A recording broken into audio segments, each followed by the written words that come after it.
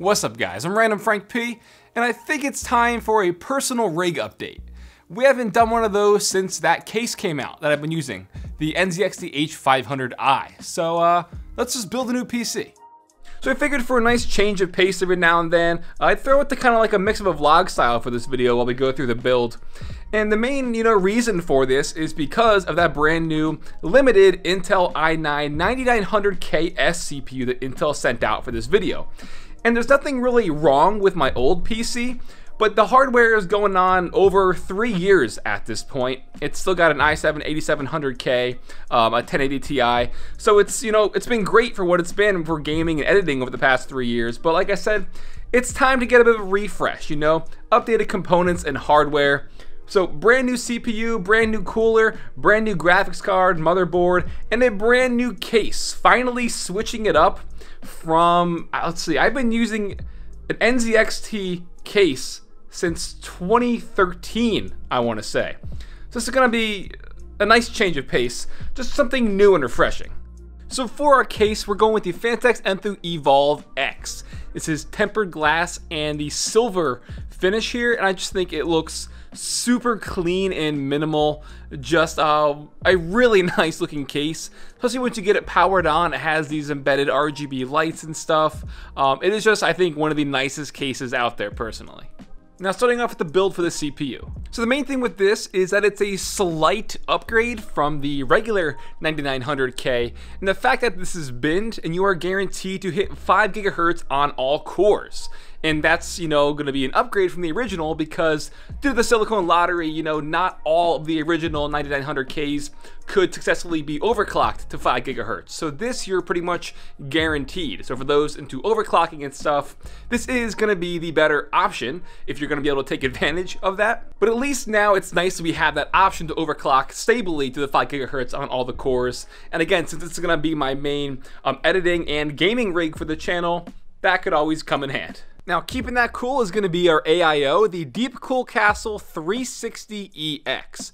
I've been using Deep Castle coolers for a long time now, never had an issue. But what I really like about this one in particular is the actual, cooler itself has this sort of like two-way mirror for it, so it's kind of reflective. And then behind it, you can get these like little personalized pieces for a logo. So when it's all powered on and the RGB light is shining, you can have a logo there. So I have mine custom made. And once that's in, it should look pretty cool. Again, more of a personal touch to the build. That's all going to be going on our motherboard, the Asus ROG Maximus 11 formula.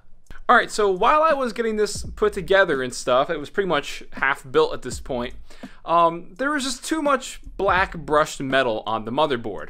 But I really like the chrome accents, so I figured, what's more personal than completely customizing the motherboard? Let's make this white and chrome.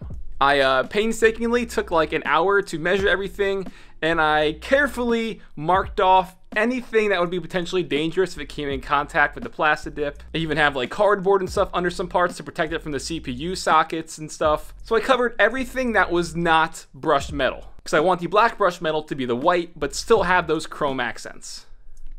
Alright, so it's the next morning now. Last night, after I let the motherboard dry for a few hours, I then just started to build it up because the whole building process wouldn't be fun for you guys. But for the most part, the motherboard came out 95% on par of what I was expecting. I actually used this white plastic dip, so with this, it's different in spray paint in the sense that it's not just like being, painted on there. This is like a very thin rubber coating. So if I ever wanted to, I could always just peel that all off, which also made it a lot easier when it came to like cleaning some rough edges up and stuff like that. But you'll see it in a more, better light as the build goes on. Now getting into some of the rest of the hardware, I'm going to be reusing the 32 gigs of Corsair Vengeance Pro RGB RAM that I have in my current build. Since that one's not going to be in use anymore, figured I could just use that in here because it looks awesome with the white and RGB, and it'll fit in perfectly with the motherboard and the other white accents. Then for like hard drives, my boot drive, I have a Sabrent Rocket NVMe, and that is 1 terabyte of space. That's gonna be my main boot drive essentially. It did come with its own heatsink that is black and rose gold. Unfortunately, that visually won't look right in here, so I'm just gonna use the shield cover and stuff pretty much for inside the Asus motherboard. And I also have a few other terabytes of regular SSDs lying around that I could use for this because SSDs are so cheap. Figured why not, you know, load it up with the spare ones I had. And then the last piece, the main upgrade, the Strix RTX 2080 Ti graphics card from Asus. Now, in my previous build, I got tons of questions and people saying, well, why didn't you vertically mount it? That's the new trend. Do that, it looks so much better. Blah, blah, blah, blah, blah, blah, blah, blah. So, I figured for this, we'll vertically mount this. I know in some cases, temps aren't ideal when you do that. However, since this is going to be facing the tempered glass towards me, you know we got to give it the white treatment. So, Plastidip Part 2. Alright, so that was very simple. Didn't even have to unscrew the fans that I did. It was just these 3 pieces on the, like where the fans sit, and then these 3 screws on the side. Unplugged the RGB lighting cable there, and then I took out those little plastic like tubes that go underneath, which kind of illuminate the RGB.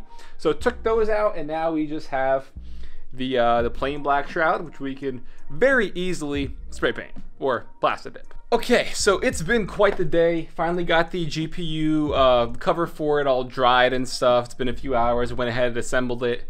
I've also am filming 2 videos at the same time alongside of this.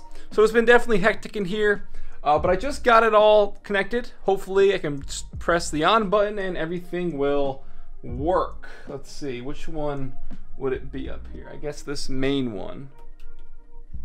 Oh, baby. All right, awesome. So that is a good sign. Not only is everything powering up, but I was concerned about all the digital fan frames I have on there. I have 4 of them total, plus. That's not a problem. I don't have anything hooked up yet. It's going through. Yeah, it's going through its cycles. But I had all of those. So that's 4 different RGB, you know, things, accessories, whatever, plus the Deepcool Captain RGB cable. And I just wanted to make sure that they were all gonna, you know, power on properly. So I had them all daisy chained. I didn't know if I missed anything. But the fact that all booted up and they're all on is a good sign, and then I could, you know, change them so they're not the rainbow and stuff, but to make them, you know, blue or white or whatever. All right.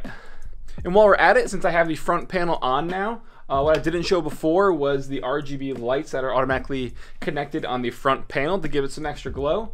So let me turn it on, and boom, there they are too. One of these buttons, probably look it up before I start just pressing things, but one of these controls all of that. So I'll figure that out later. Let's get it over to the desk.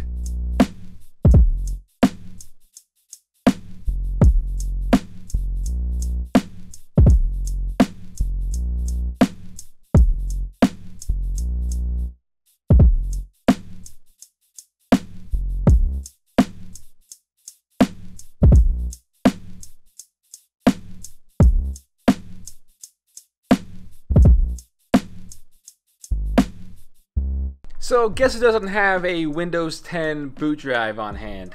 Me. And that's going to take a while to download and set up and then get everything set up through here. So I think for today I'm going to end it at this, and I can do a follow-up video going over, you know, more in-depth stuff on the actual color sync and just, you know, how much better it performs than my old PC and stuff. And I also wanted to show off and install the Fantex neon RGB light tubes. These are kind of like light strips, but it's this, as you can see, I don't even know how to describe it, but it's gonna give brighter, more even lighting. I wanted to install those, but I forgot to do all this stuff first. So like I said, for part 2, if you want to see, you know, a more finished build once everything is all installed and booted up, let me know. But it's been a hell of a day getting everything set up and dried and installed, and I think it just looks really nice. The paint job on the motherboard with the white and chrome, and you mix in the white on the graphics card and stuff. You still have the RGB coming through, and I'm not gonna, you know, keep it the rainbow effect going on. We're gonna keep it like blue and white or something like that, just to make it, you know, more my style and stuff. But hope you guys dig it. Like I said, let me know down below if you want to see a part 2 on the follow-up and all that stuff about this PC, and hit that thumbs up button while you're at it. All right. All right. Well, I'm Random Frank P. Hope you enjoyed. Have a good day.